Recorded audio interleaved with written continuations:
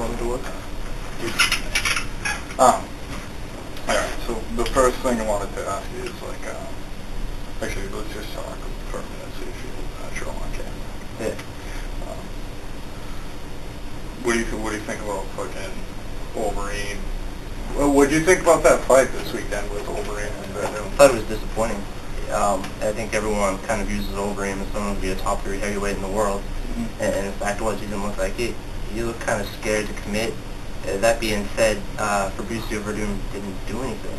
Neither guy did much for, a main event, of a Strikeforce main event. Strikeforce is finally being promoted by Zuffa, owned by the UFC. They're getting put on the map. More people are tuning in with the advertising UFC is putting into it and the media relations they're putting into it. And I thought it kind of failed. I didn't think either guy looked that impressive. And granted, Werdum's win over Fedor, incredibly impressive. The way Overeem has been destroying people, whether it's K1 or UFC, MMA, crazy impressive. You put them two in the ring. Finally, you give Alistair Overeem a top 10 opponent. Finally, we get to see it. It's a dud, man. It's disappointing. I'm excited to see him. Bigfoot. Bigfoot still is the real deal. He's a big guy. He's gonna press the action. Both guys are gonna hit each other in the face, stand in front of each other. Do that. I'm pumped for that, though. What was the most so far? Like, let's stick to local. What was the most exciting thing that you covered so far? Man. Well, obviously UFC 118, my first UFC event to be alive. You hear that intro music? They do the song, I believe it's by The Who. They kind of show a highlight video before the main card starts. It's incredible. It's like your hair sticks up on your arms. It's like one of those feelings, You see Joe Lozon walking into the Garden. Everyone's on their feet. By far, the whole night, UFC 118, Joe Lozon got the biggest, got the biggest crowd behind him. That was incredible. As far as local MMA, last year, Moosin, of course, it was Mariusz Pudzianowski, the world's strongest man, versus Tim Sylvia. Mm-hmm. They had a local guy in there, Mike Campbell, taking on UFC veteran Yves Edwards. Mike, he took it to him. Mike, of course, fought in the WEC twice, but he lost both times. And here he is, locally fighting in Worcester, DCU Center, 8,000 people in the crowd. He defeats the UFC veteran Yves Edwards. It was just one of those times you're happy to root for the local guy and see him prevail like that. From here. Yeah. If somebody was just got into MMA, or it's let's say you're trying to get your girlfriend into it, and you knew one of your buddies that wasn't into it before. Yeah. What would be a good place locally to start and go see your first show? Yeah, honestly, there are a ton of good shows around here. In Massachusetts, the three that are there's 3 or 4 prominent ones that are kind of consistent.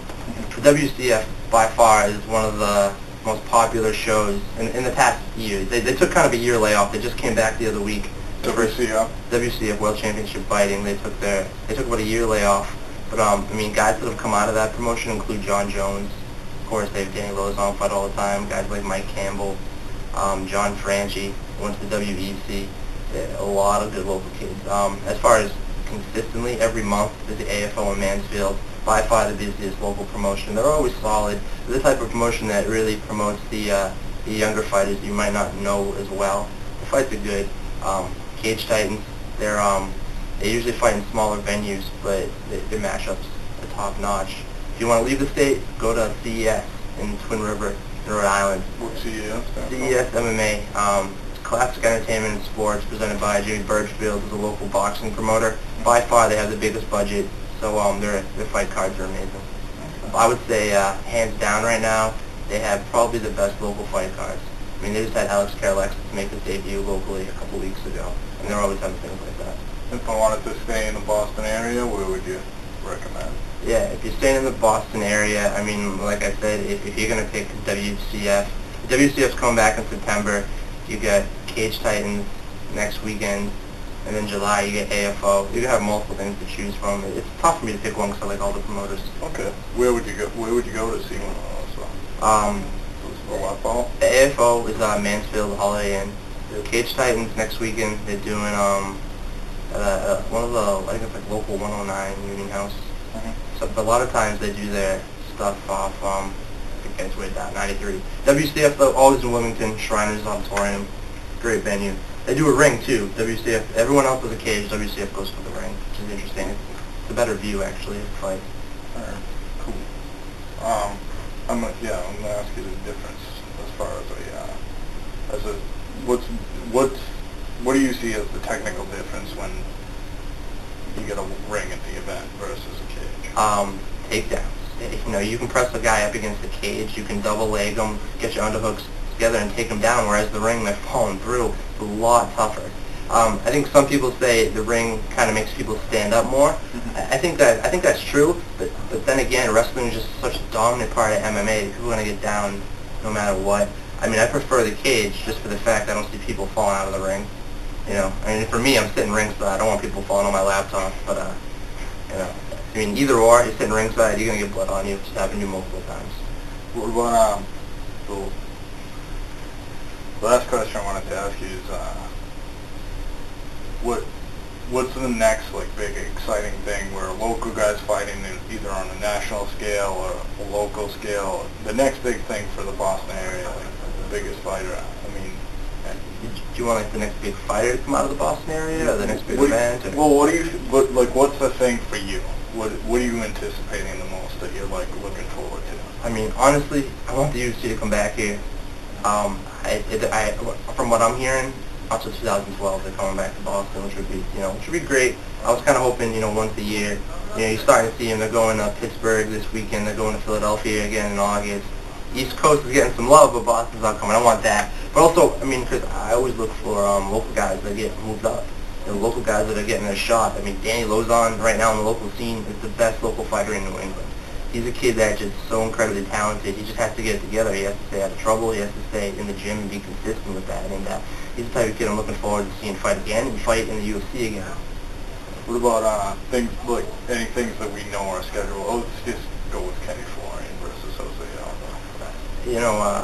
Kenny Florian is by far the most successful MMA fighter out of Massachusetts.